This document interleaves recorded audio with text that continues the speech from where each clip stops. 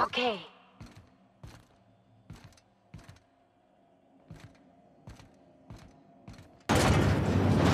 Oh!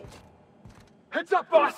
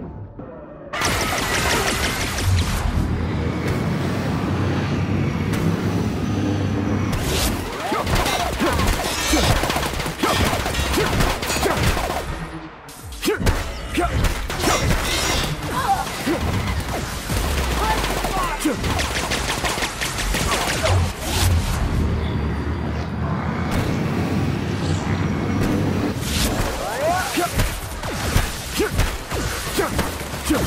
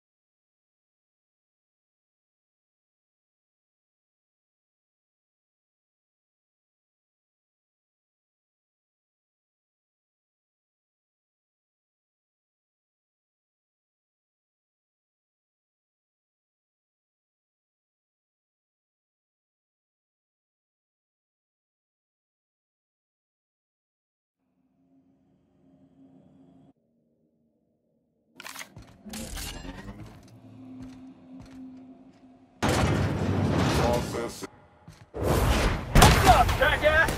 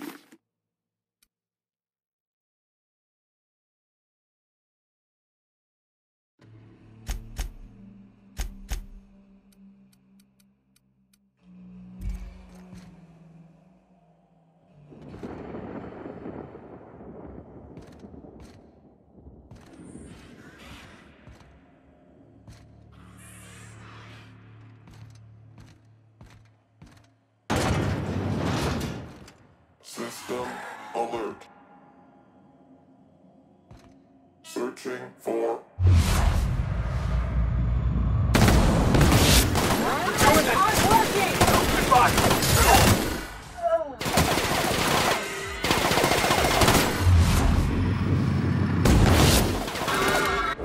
My kind of action.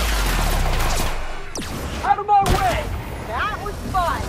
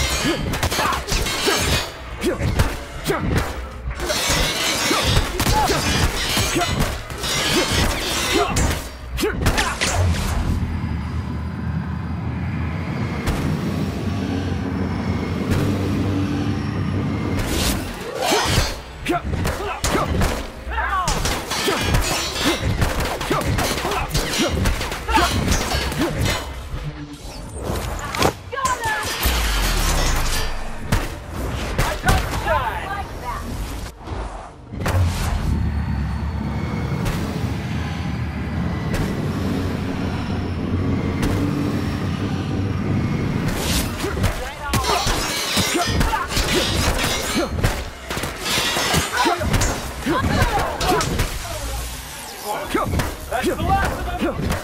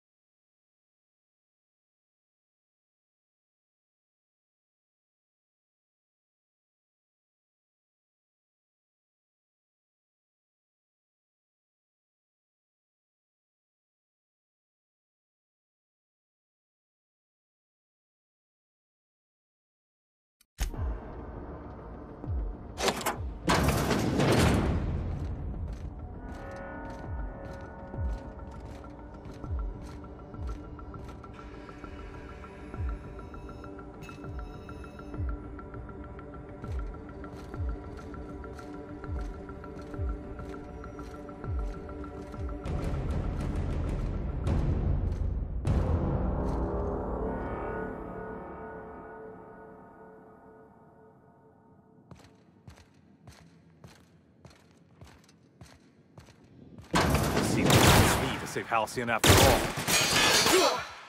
all. Everyone all right?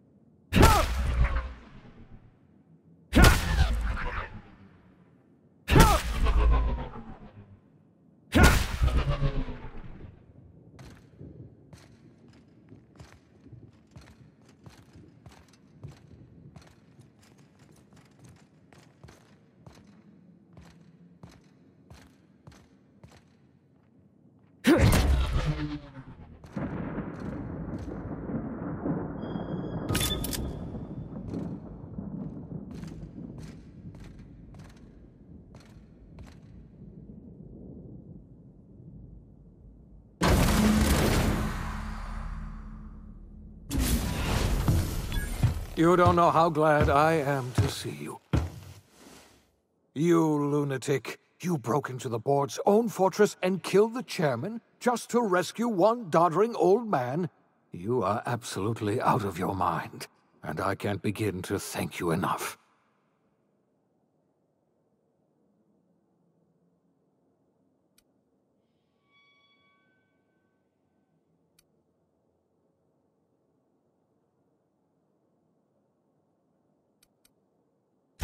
Ah, all in a day's work for you, huh? You've broken the board's stranglehold on this colony, and you saved my life. But there's still so much we have yet to accomplish. You and I are going to have to work harder than ever to save Halcyon. I'm afraid the situation is far worse than any of us ever anticipated.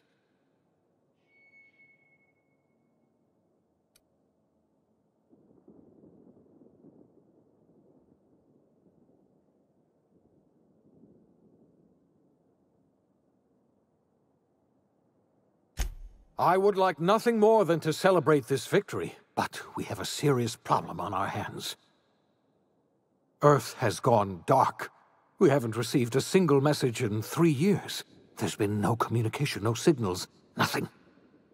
2 years ago, the Earth's Directorate's frigate disappeared on their way back to Earth. We don't know what they discovered when they arrived, or if they arrived at all. Hold on, Doc. Are you telling me the Earth went dark 3 years ago? And the board's just been covering this up? They've been incredibly effective at concealing the truth. Right now, the only people in the colony who know are standing in this room. They haven't exactly been hands-on around here anyway. So there's one less rubber stamp to worry about. Earth is humanity's home planet, Miss Fenhill. The psychological effects of losing our original home will be devastating. We're in serious trouble, my friend. Do you know what this means for Halcyon? We can't rely on Earth for support anymore. We've been cut loose. We're entirely on our own.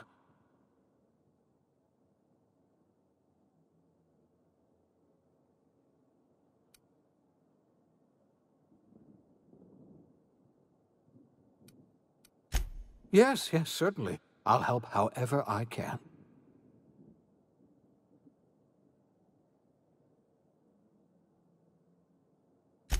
I don't know what happened, but something must have gone horribly wrong.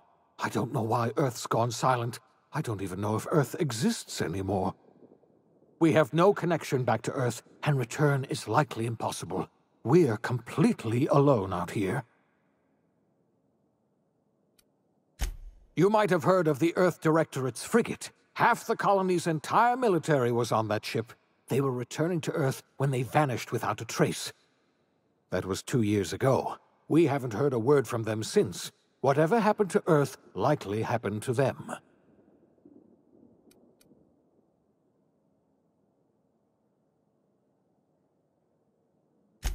I wasn't trying to hide the truth from you, but after all you've done, I owe you an explanation. Yes, I experimented on the Hope's colonists. Each of my experiments ended in catastrophic failure. Each of my subjects died in agony. You are my first and only success. I didn't tell you about the others because I didn't want to burden you. My failures are my own to bear, not yours.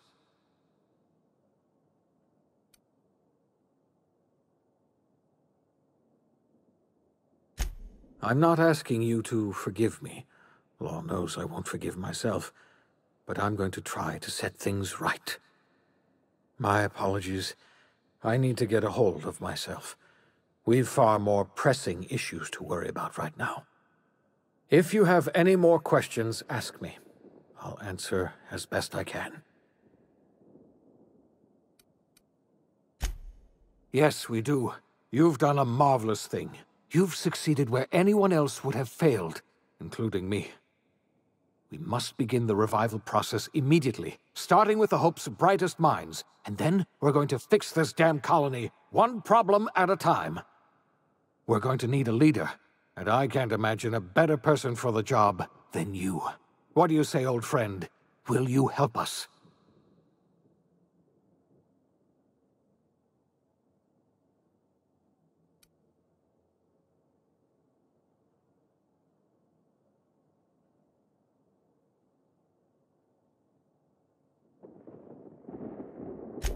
I can't tell you how glad I am to hear that.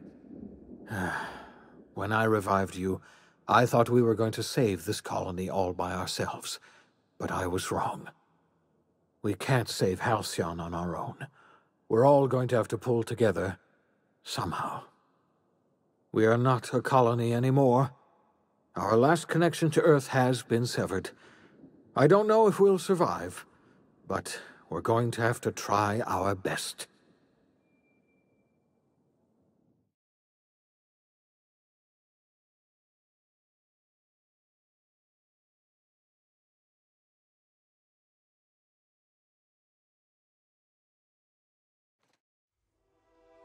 The OSI teaches that everything in the universe happens according to the grand plan. But the stranger that arrived in Halcyon was an unplanned variable. From the moment he landed in Emerald Vale, his actions altered the course of history. The events on Tartarus brought about the end of the board's authority. But the board's mistakes would haunt the colony for decades to come. The damage they left behind would require the work of a generation to repair. Dr. Phineas Wells began reviving a handful of the Hope's colonists, engineers, scientists, technicians, and intellectuals. They were among the brightest minds the Earth had ever sent out into the stars. The Hope scientists and engineers woke up in a colony descending headlong into total collapse. With no way to return to Earth, they had no choice but to band together and devote themselves to the cause of saving Halcyon. The people of Halcyon were nothing if not hardy. In the absence of the board's authority, many of the colony's settlements banded together with a single purpose in mind: survival. Life was especially hard in the years to come. Some towns dissolved by attrition and starvation, but most of them found a way to carry on. In the years to come, Halcyon was forced to reckon with its newfound freedom. The board was gone, and for better or worse, the colony was responsible for its own destiny. As the colony struggled to survive, the inspirational story of the Iconoclasts spread like wildfire, and Graham was able to bring many of the smaller Terra 2 townships into the fold. However, his zealous obsession with spreading the word blinded him to the needs of a growing organization, and the movement was unsustainable at scale. The Iconoclast way seemed to work best, and ultimately petered out on Monarch. Sublight Salvage adapted to the changes in Halcyon, shifting their business model to suit the times. Their claims of legitimacy were scrutinized, but ultimately unquestioned. Lilia Hagen would continue to protect her family as ruthlessly as ever. The collapse of Edgewater left its workers bereft of any purpose in life. Most of them made their way to Adelaide McDevitt's camp, hoping to ingratiate themselves into her favor. Adelaide accepted only a few to her community. The rest were turned away and likely died of starvation. Nevertheless, Adelaide's camp grew into a well-established town. Adelaide McDevitt refused to cooperate with the ongoing effort to save Halcyon from collapse. A sympathetic deserter stole a copy of her research and delivered it to the Hope's scientists. It is unclear how useful Adelaide's research was. An optimistic estimate suggests her work may have bought Halcyon another few years of survival. Adelaide would never know. She died that winter. Under the leadership of Junlei Tennyson, the Groundbreaker held firm against corporate influence. The ship's mechanical stability gave Junlei the time to educate a promising generation of engineers, schooled in her family's traditions. The future of the Groundbreaker looks promising. The rediscovery of the Hope and the abandonment of the lifetime employment program forced Byzantium to come to terms with some uncomfortable realities about the state of Halcyon. While Byzantines were reluctant to surrender the luxuries they'd grown accustomed to, the board's diminished authority gave them little choice in the matter. Nearly everyone had to learn to make do with less. Some even had to get jobs. It was a dark time indeed.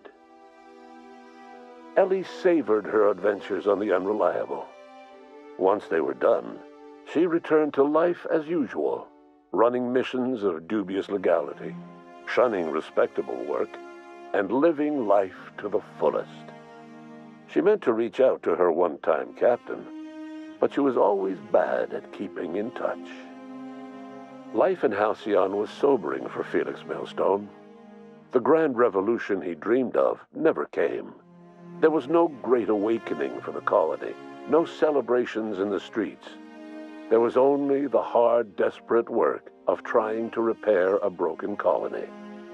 Felix never had a head for numbers, but if there was labor to be done, he was there to help.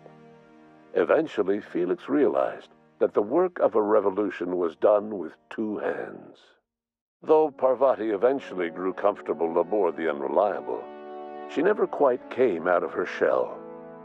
She seemed to prefer the company of Ada to the crew, and she could often be found neck-deep in cables and grease, telling Ada funny stories from her childhood. While the colony fell into chaos, she found an island of relative peace with Ada, and they formed an unusual bond. She decided to remain aboard the Unreliable permanently as its chief and sole engineer. As hard as she tried to drink them away, Nyoka's memories eventually overcame her. Traveling with the crew served as a constant reminder of the family she'd lost, and so she eventually returned to Monarch to get back to what she found most comfortable: the deep end of a bottle and the far end of a trail. Few have seen her since, but travelers often swear they hear her and her machine gun in the night, screaming swears and spitting bullets. The SAM unit that accompanied you spread awareness of the product line's superior sanitation and maintenance capabilities across what was left of the colony. This led to a boost in SAM unit sales. Did you know that SAM units are the longest-lasting, toughest-acting cleaning solution in Halcyon? Minister Clark was released from house arrest, and his contact with you gave him a sense of renewed purpose and vigor. Once it became clear that no help would be coming from Earth, he threw his considerable efforts and talents into helping Halcyon manage the crisis before it. As for Dr. Phineas Wells, he spent his remaining years in his orbital lab. Though he was always haunted by the failures of his past, he was determined to make things right by building toward the future. Dr. Wells was able to revive many more scientists and engineers than he first expected, thanks to the additional batch of chemicals you stole from the Ministry. Wells never forgot about the human lives that were lost in acquiring these chemicals. The revival project was hard and painful work, but in the end, despite limited resources, over half the Hope's colonists were successfully revived. Even after Wells passed away, the Hope scientists and engineers worked night and day to pull Halcyon from the brink of collapse. Their efforts continue to this day. which may be reason enough for optimism. Dr. Wells laid the groundwork for the project to save the colony, but he would never live to see the fruits of his labor. He passed away a few years later. His work was carried on by the scientists and engineers he revived. Life will never be the same in Halcyon. It is widely agreed that the colony has a chance of stabilizing within a generation, owing to the hard work and determination of the surviving colonists. Recovery is a distant goal, and the path is long and uncertain.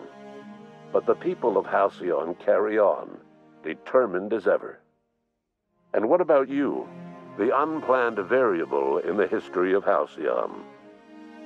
Long after Wells passed away, you carried on his work with more energy, determination, and brilliance than he could ever muster. The years that followed were hard, but Halcyon survived by the efforts of the Hope's most promising colonists, the greatest of which was you. No one knows what's happened to Earth, and no one knows what the future has in store for Halcyon. All we know for certain is this: the name of the Unreliable and that of its intrepid captain will remain the subject of countless stories for years to come.